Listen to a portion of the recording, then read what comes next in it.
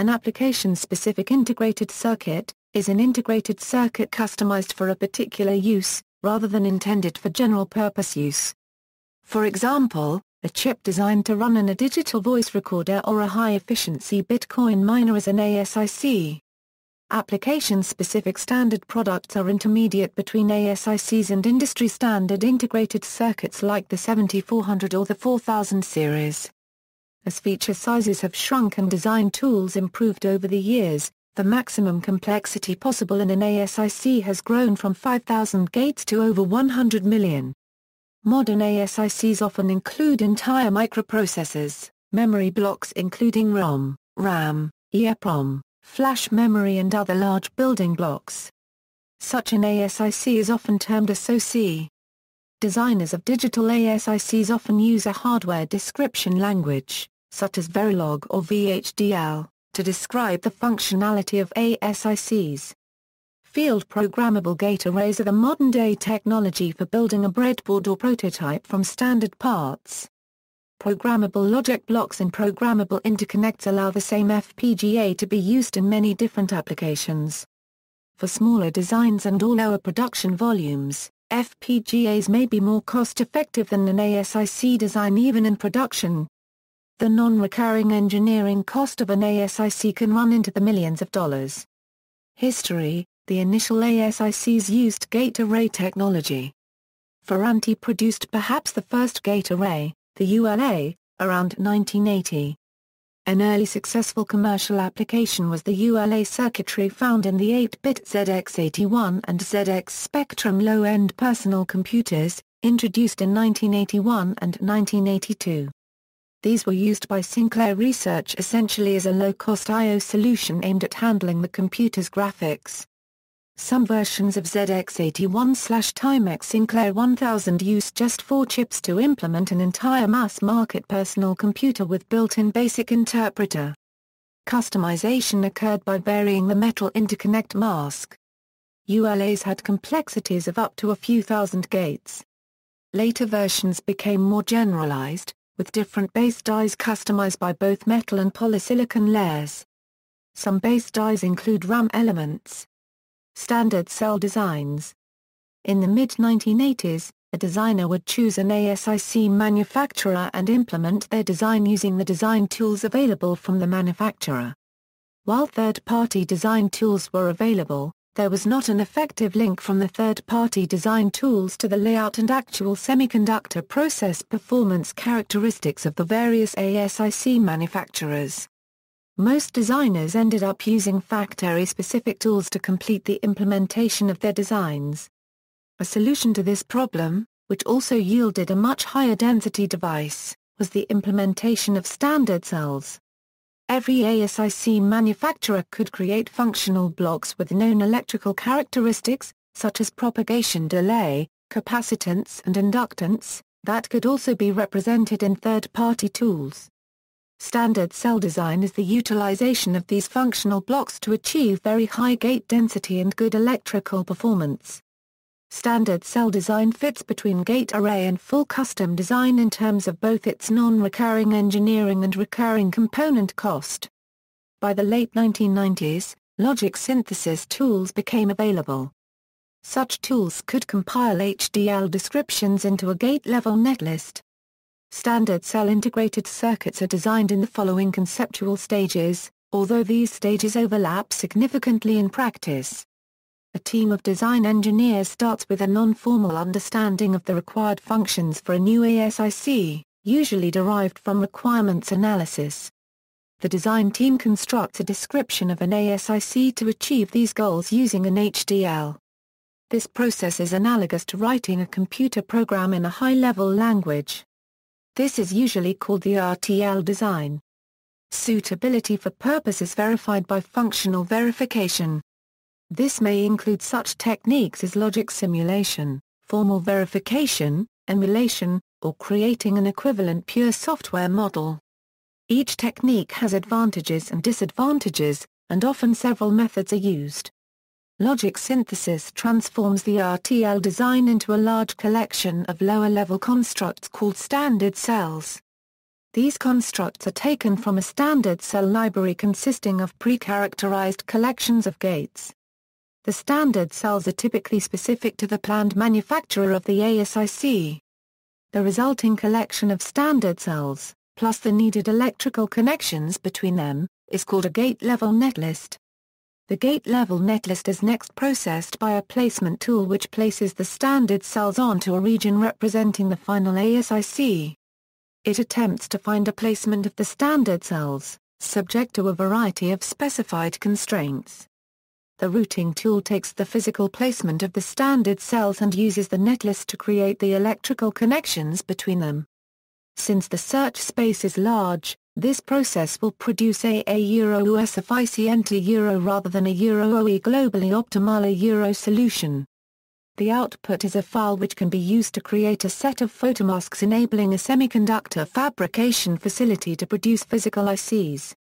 Given the final layout, circuit extraction computes the parasitic resistances and capacitances. In the case of a digital circuit, this will then be further mapped into delay information, from which the circuit performance can be estimated, usually by static timing analysis. This, and other final tests such as design rule checking and power analysis are intended to ensure that the device will function correctly over all extremes of the process, voltage and temperature. When this testing is complete, the photomask information is released for chip fabrication. These steps, implemented with a level of skill common in the industry, almost always produce a final device that correctly implements the original design, unless flaws are later introduced by the physical fabrication process. The design steps are also common to standard product design.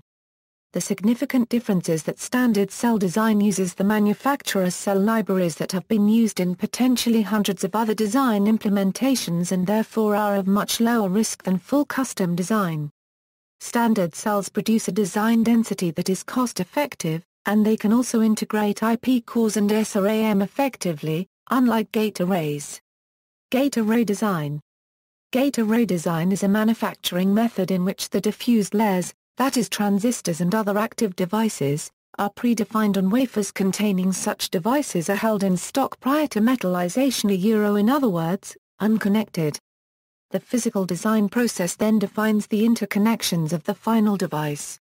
For most ASIC manufacturers, this consists of from 2 to as many as 9 metal layers, each metal layer running perpendicular to the one below it. Non-recurring engineering costs are much lower, as photolithographic masks are required only for the metal layers, and production cycles are much shorter, as metallization is a comparatively quick process.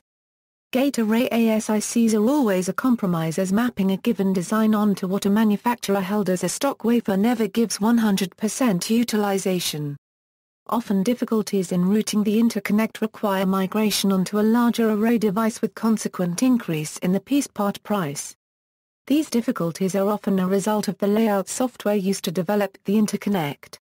Pure, logic-only gate array design is rarely implemented by circuit designers today, having been replaced almost entirely by field-programmable devices, such as field-programmable gate arrays, which can be programmed by the user and thus offer minimal tooling charges, non-recurring engineering, only marginally increased piece part cost, and comparable performance. Today, gate arrays are evolving into structured ASICs that consist of a large IP core like a CPU, DSP unit, peripherals, standard interfaces, integrated memories SRAM, and a block of reconfigurable, uncommitted logic. This shift is largely because ASIC devices are capable of integrating such large blocks of system functionality, and system-on-a-chip requires far more than just logic blocks. In their frequent usages in the field, the terms gate array and semi-custom are synonymous. Process engineers more commonly use the term semi-custom, while gate array is more commonly used by logic designers. Full custom design. By contrast, full custom ASIC design defines all the photolithographic layers of the device.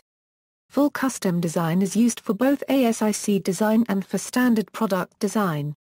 The benefits of full custom design usually include reduced area, performance improvements, and also the ability to integrate analog components and other pre-designed and thus fully verified Euro components, such as microprocessor cores that form a system on chip. The disadvantages of full custom design can include increased manufacturing and design time, increased non-recurring engineering costs, more complexity in the computer-aided design system, and a much higher skill requirement on the part of the design team. For digital-only designs, however, standard cell libraries, together with modern CAD systems, can offer considerable performance cost benefits with low risk.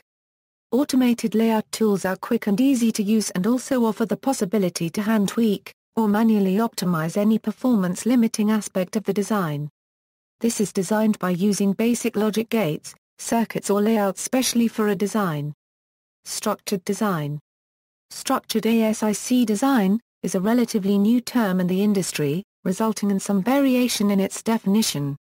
However, the basic premise of a structured ASIC is that both manufacturing cycle time and design cycle time are reduced compared to cell-based ASIC, by virtue of there being predefined metal layers and pre-characterization of what is on the silicon.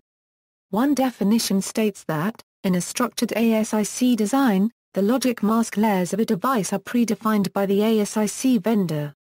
Design differentiation and customization is achieved by creating custom metal layers that create custom connections between predefined lower-layer logic elements. Structured ASIC technology is seen as bridging the gap between field-programmable gate arrays and standard cell ASIC designs. Because only a small number of chip layers must be custom-produced, structured ASIC designs have much smaller non-recurring expenditures than standard cell, or full custom chips, which require that a full mask set be produced for every design. This is effectively the same definition as a gate array. What makes a structured ASIC different is that in a gate array, the predefined metal layers serve to make manufacturing turnaround faster. In a structured ASIC, the use of predefined metallization is primarily to reduce cost of the mask sets as well as making the design cycle time significantly shorter. For example, in a cell-based or gate array design, the user must often design power, clock, and test structures themselves. These are predefined in most structured ASICs and therefore can save time and expense for the designer compared to gate array. Likewise, the design tools used for structured ASIC can be substantially lower cost and easier to use than cell-based tools, because they do not have to perform all the functions that cell-based tools do. In some cases, the structured ASIC vendor requires that customized tools for their device be used, also allowing for the design to be brought into manufacturing more quickly. Cell libraries, IP-based design, hard and soft macros. Cell libraries of logical primitives are usually provided by the device manufacturer as part of the service. Although they will incur no additional cost, their release will be covered by the terms of a non-disclosure agreement and they will be regarded as intellectual property by the manufacturer. Usually their physical design will be predefined so they could be termed hard macros. What most engineers understand as intellectual property are IP cores, designs purchased from a third party as subcomponents of a larger ASIC. They may be provided as an HDL description, or as a fully routed design that could be printed directly onto an ASIC's mask. Many organizations now sell such pre-designed cores Euro CPUs, Ethernet, USB or telephone interfaces Euro, and larger organizations may have an entire department or division to produce cores for the rest of the organization. Indeed, the wide range of functions now available as a result of the phenomenal improvement in electronics in the late 1990s and early 2000s. As a core takes a lot of time and investment to create, its reuse and further development cuts product cycle times dramatically and creates better products. Additionally, organizations such as OpenCores are collecting free IP cores, paralleling the open-source software movement in hardware design. Soft macros are often process-independent, that is, they can be fabricated on a wide range of manufacturing processes and different manufacturers. Hard macros are process-limited and usually further design effort must be invested to migrate to a different process or manufacturer. Multi-project wafers. Some manufacturers offer multi-project wafers as a method of obtaining low-cost prototypes. Often called shuttles, these MPW containing several designs, run at regular, scheduled intervals on a cut-and-go basis, usually with very little liability on the part of the manufacturer. The contract involves the assembly and packaging of a handful of devices. The service usually involves the supply of a physical design database that is masking information or pattern generation tape. The manufacturer is often referred to as a silicon foundry due to the low involvement it has in the process. See also, complex programmable logic device, electronic design automation, field programmable gate array, multi-project chip, very large-scale integration, system on a chip, application-specific instruction set processor. References. Sources: Kevin Morris. Cost Reduction Quagmire, Structured ASIC and Other Options. FPGA and Programmable Logic Journal, Anthony Cataldo. Xilinx looks to ease path to custom FPGAs. EE Xilinx intros next-gen easy path FPGAs priced below structured ASICs. EDP Weekly's IT Monitor October 18, 2004. Golshan, K. Physical Design Essentials, an ASIC Design Implementation Perspective. New York, Springer. ISBN 0-387-36642-3.